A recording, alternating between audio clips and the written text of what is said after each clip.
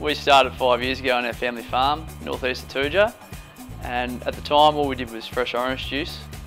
And then the opportunity arose to come to this place. It was an old winery, once upon a time the oldest winery in WA, Valencia Vineyards. So basically we're very experimentative here. We run probably 4 or 5 different cider experiments every week, different apples, different yeasts, different flavours, different fermentation techniques, different techniques of hugging the cider tanks to sort of help the ferment along, and basically we're just trying to create the perfect cider for you. We've got a rotation of 12 different ciders. Every week we change it up. We've got probably a backlog of another 10 or 12. We're actually doing a bit of a barrel aging project at the moment. We're going to have a new key we can tap every week, and it'll be able to provide everyone with a different taste of a different cider in a different barrel with a different oak influence.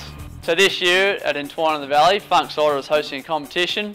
Invent a cider, we'll make it, and if you're the lucky winner, well, you get to invite yourself and a few friends and enjoy your invention.